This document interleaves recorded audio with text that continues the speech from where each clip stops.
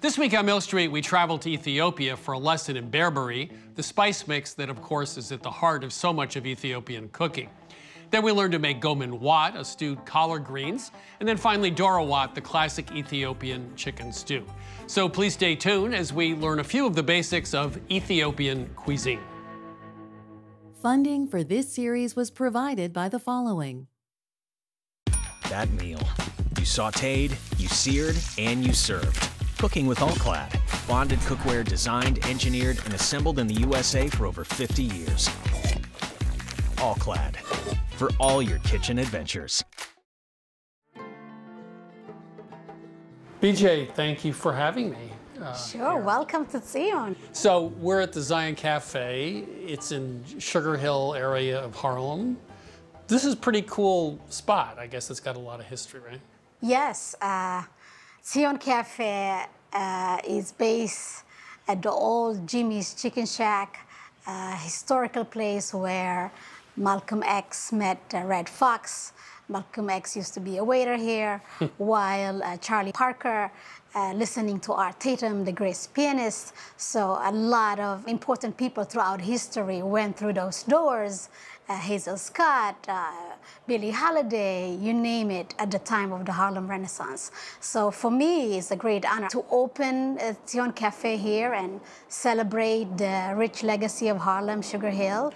So you were born in Ethiopia and left when you were 4, but you left in a very unusual way because you walked with your family and hundreds of other people to the Sudan. So why did you leave?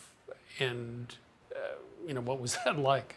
The reason, as an Ethiopian Jew, we wanted to be among our brothers and sisters that practice Judaism freely and wanted to be in the Promised Land. Early 1980, that was the time where a whole community of, I would say, of 300 that gathered together and decided this will be the date we're going to move. Ethiopian Jews did all of that in order to fulfill a prophecy that all the 12 tribes shall return to Jerusalem. Getting to Israel, was it everything you had hoped it would be? Growing up in Israel was somewhat mixed. Very happy and content to be among our brothers from the different diaspora. We're talking about Yemen, Morocco, Poland, Russia, you name it, Iran, Iraq. On the other hand, because of our color, we've been a target. There was a question of our Jewishness, even though as a community of ancient Jewish community that practiced Judaism for thousands of years and preserved tradition. You mean in Ethiopia? In Ethiopia, that kept tradition that a lot of other Jewish community throughout the diaspora kind of forgot. It was shocking after this horrific journey through the Sudan, and you know, we went through the Kenya, Uganda, and so forth, and finally, after 3 years, arrived to Israel. So that was shocking. I mean, disappoint me somewhat. The questioning of your Jewishness, are you Jewish enough? To our surprise, we didn't anticipate white Jews existed. You know, so vice versa. A lot of white Jews from all over part of the world didn't see black Jews. So it was a surprising element and questioning, how are you Jew, all of that stuff. Israel is a melting pot of many throughout the world, which is beautiful and incredible. Being able to meet those people and learn from them and share my practices in Judaism and their type of food and so forth and stories. So with all, I would say prejudice, I would say racism towards Ethiopian Jews, Israel, the place where you can celebrate Jewish diversity as a whole and, interact and try so many delicious type of food. Someone once said to me, there really is no such thing as Jewish cooking per se, because throughout the diaspora, they took whatever was the local food and made it their own, so that there's no one definition. Does that make sense? That's correct. Can you define Christian food? Right. No. Same thing, because there are Jews from all over, so you cannot really categorize Jewish food, because we are so much diverse, and it's a cultural thing. People bring their unique cuisine from wherever they are, if it's Yemen, Russia, Iran, Tunisia, and that create your unique Jewishness aspect of it, which is actually somewhat similar. If you are a Jew coming from Yemen, there is no difference in a way, maybe dietary laws and so forth, than the Yemenite Muslim, what they make, you see? So we all borrow and exchange and adopt a different type of cooking or eating from whatever we are coming from. You know, every time I sit down and talk to somebody about food, I learn about history, I learn about politics, I learn about religion. Yes, it's all interconnected, it's isn't a doorway, it? yeah. So let's do some food. Doro Wat is something, if people know anything about Ethiopian cooking, they've heard of it. What is a stew sauce? I mean, thick, rich sauce that is the base for the chicken. I don't know, a lot of people refer to it as a national dish of Ethiopia, but there is so much to it. I'm not sure if it is, but it's one of the favorite and delicious and celebrated dish throughout Ethiopia. The whole process of making Doro Wat is a whole long day ordeal. Your shallots, your red onions, you have to dice them fine. And we're talking about a couple of kilos, because here you're not feeding 2-3 people. We're talking about 20-30 people. So it's a whole day, couple of days process, dicing finely the onions and then cooking it until it melts. And then you're gonna cook it, add some berbere, which is another aspect of a whole unique blend of spices, up to 17. The base will be chili powder, coriander, cinnamon, onion, garlic, ginger, you name it. And each individual or household might create their or unique niche signature. If it's a little bit of more nutmeg, a little bit of kororima, a little bit about cinnamon. So there is universal base for berbere, but each household create with their unique texture or signature berbere in their house. Here, obviously, everyone wants to do things fast, for whatever silly reason we do. But traditionally, at least in Ethiopia, time is viewed differently.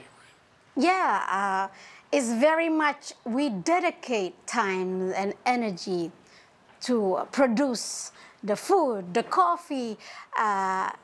It's not 1, 2, 3. Of course, you can do it in 1, 2, 3, but whatever the product that you're gonna get is completely different. Here in the West, yes, you can make a Doro Wat within an hour, even less, but just depends, you know. It's doable, but I like to put time and energy to it to make it taste good and really from the heart. It's all about time and taking it slow. The process of slow cooking of the onion and the berbere is something unique that time only will create that flavor and texture. And they say even Doro Wat tastes better the next day, not the same day, because everything is going to marinate into there and the flavors are just going to be even delicious than the first day. So when you got to New York, culturally, what is it you found here? Coming to New York, it's, again, it's fascinating, especially coming to Harlem, the mecca of Black culture, and I wanted to be part of it. So I decided to open Zion Cafe, celebrating my heritage, providing food, and eventually opening people's mind to hospitality and culture of Ethiopia and Ethiopian Jews. I hope to see more Ethiopian restaurant appreciation and visibility and celebration of Ethiopia at large. That's what I hope for. Biji, thank you. It's been a pleasure being here at Zion Cafe, and I'm coming back for dinner. Sounds good. Thank you for having me. I have to bring a big family, though. Yes, right? please. I would love to meet them all. Thank you so much. Thank you.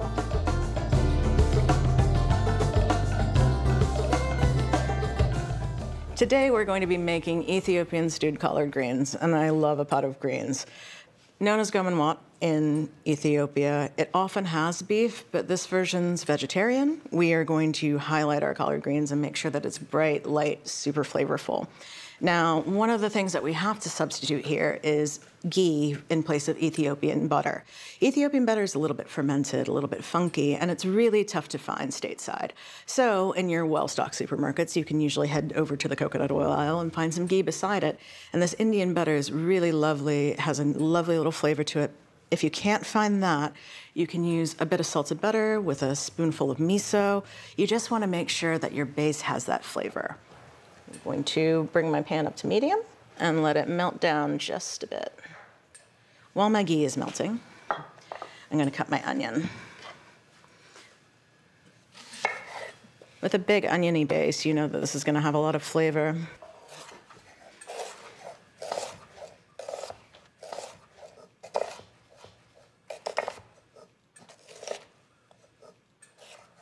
So I've got all my onions sliced up here. I'm going to toss it into my heated up ghee for about 10 minutes so we can get some color on it and add a little flavor.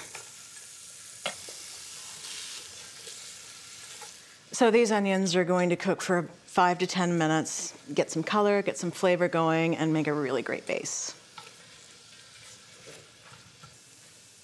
So we've got our onions to a beautiful brown, lovely sizzle, amazing smell. And what we're going to do is we're going to use collard greens as the base of this dish. Now, if for some reason you cannot find collard greens, curly kale will work just as well, but you need to make sure that you reduce the cooking time by about 15 or 20 minutes because it'll cook a lot faster. So now that I've got my onions smelling beautiful, looking beautiful, I'm going to add some more aromatics. I've got some ginger, I've got some garlic, I've got a little bit of cardamom and a little bit of turmeric. I'm just going to toss this around in here until it's nice and fragrant, blooming just a little bit. And so now that we've got some color and some aroma, I'm going to put about half of my collard greens in.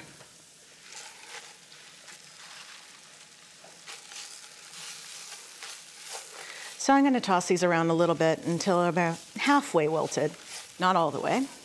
And then I'll add in the rest of my greens. Really pretty.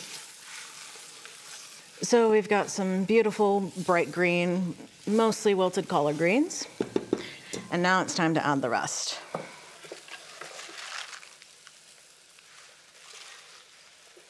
going to give it a quick stir.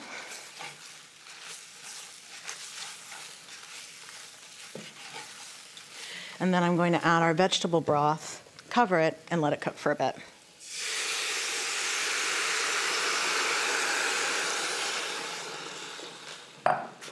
Give it a quick stir. Now that we've got all our greens and our broth in, I'm going to cover this and make sure it cooks for about 20 minutes or so.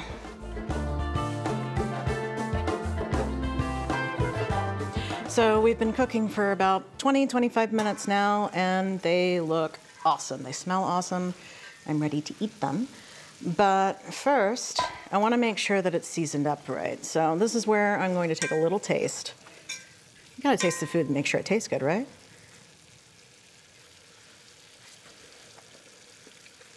I'm gonna add a little bit of salt and pepper. I think it just needs that little extra kick. And then I'm gonna pull it off my heat. And I'm gonna stir in the rest of my ingredients. Now we have our minced ginger because we want it to have just a little bit of zing. I love the brightness of ginger. We've got a little bit of lemon juice, another acid to brighten this up. And now I've got Fresno chilies. They're beautiful, they smell great. They're a little bit spicy, but if I want them to be hotter, I'm just gonna leave the seeds in as I go. I'm gonna stir these in here, but you can always use serranos, Scotch bonnets. You can go for habaneros, but we're gonna use the Fresnos today. Stir them in for some beautiful color. Oh, that looks awesome. All right, time to serve it up.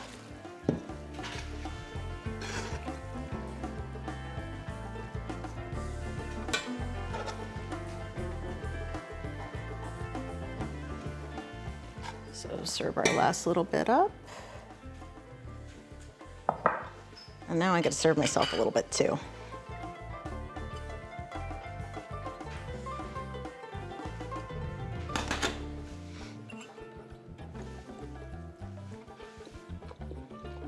That's lovely.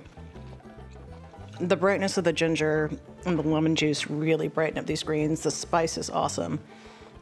You're gonna love this one.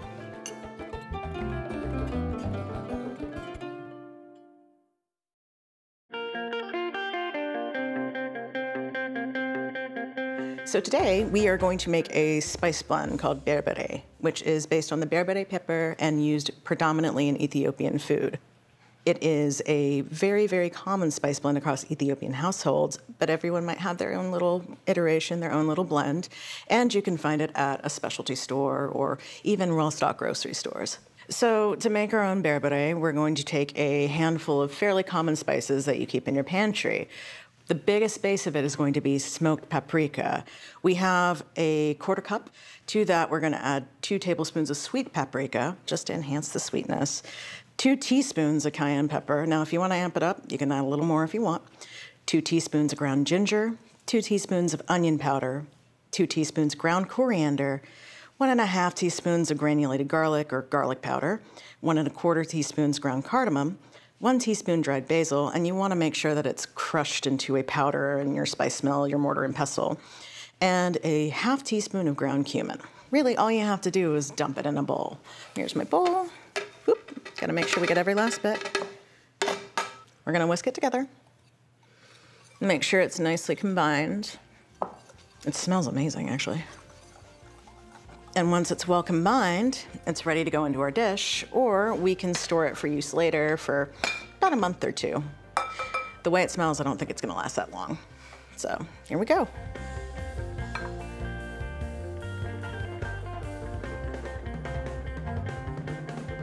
Get every last little bit, and then we're good to go.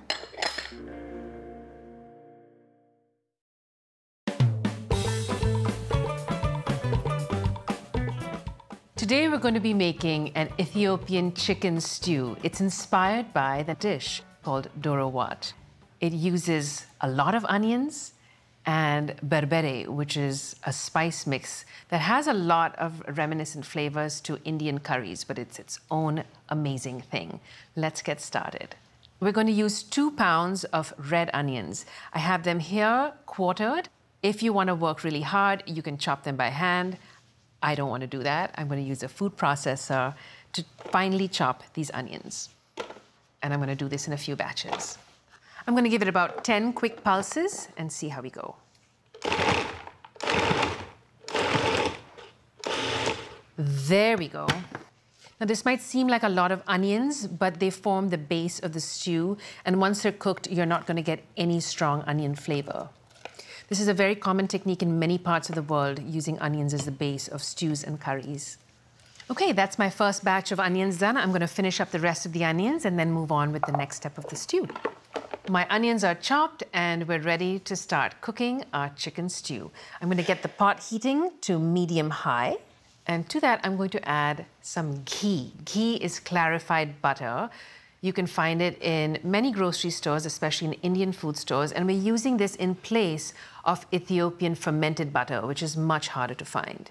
Now, if you can't find ghee, regular butter is fine to use as well. So I'm just going to let the ghee melt. And now I'll put the onions in.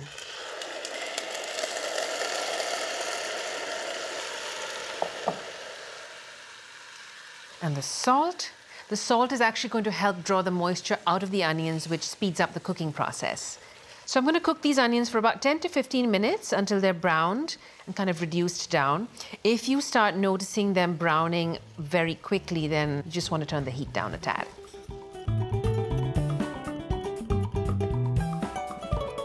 So the onions are done cooking down. You can see they've changed considerably. They've browned a bit. A lot of the liquid has evaporated. And I'm ready to move on to the next step. I'm going to add more ghee. You can never have enough ghee. Along with the signature flavor of this dish. This is Berbere, which is an Ethiopian spice blend. And with that, I'm going to add a little water.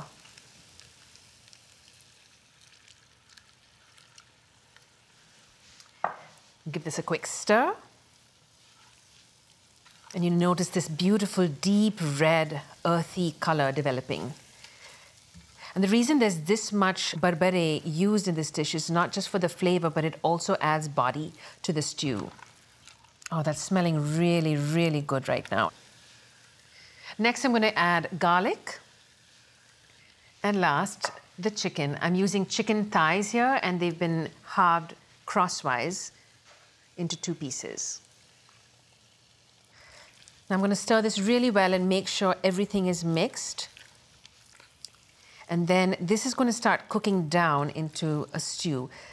It may look very dry at this point, but don't worry. The chicken is going to release a lot of moisture, and that's going to give more body to this stew. So don't worry if it looks too dry. Okay, I brought this to a simmer. Now I'm going to turn the heat down, cover this, and let it cook for 30 minutes. So the stew's been cooking for about 30 minutes. Let's peek inside. This smells so, so good. I wish you could be here to smell this. It is very, very fragrant, very rich. All those aromas of the spices are coming together nicely. The texture has changed. So I want to continue cooking this uncovered so that the sauce thickens up. And the way to test is that I draw a spoon through it and it leaves a trail. So that'll take about 5 to 8 minutes. So the sauce has thickened up, and I want to show you, look, I'm going to draw the spatula through it, and you'll see a little trail behind. And that lets me know the stew is done and ready to eat. But in the meantime, I want to tell you about garnishes. Traditionally, it's pretty common to have whole hard-boiled eggs added right into this stew. We're going to do it a little bit differently. I have some sliced boiled eggs on the side to put on top, as well as some chopped green chilies and sliced scallion.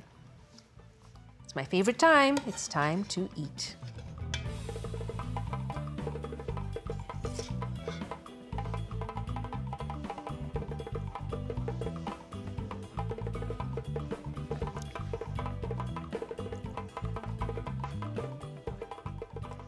Sliced boiled egg, chopped green chilies. I have some sliced scallion and a little squeeze of lemon.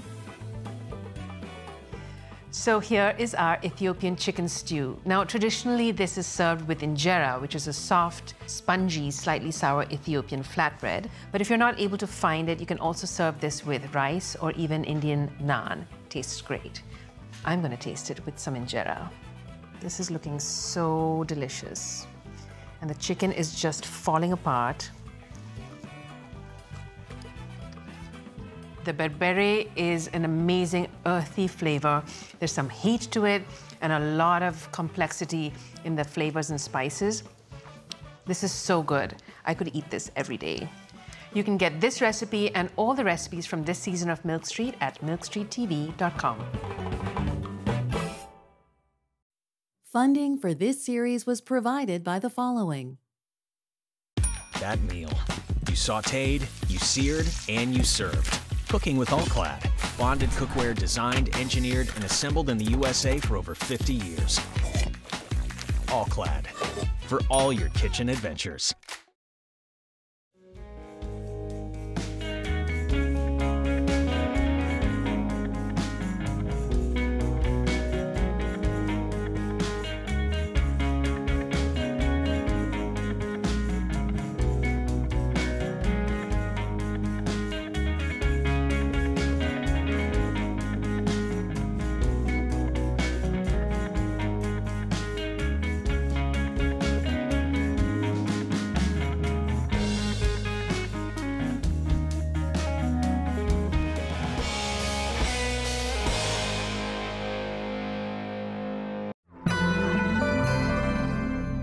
Hey everybody, Christopher Kimball here at Milk Street, and thanks for watching us on YouTube.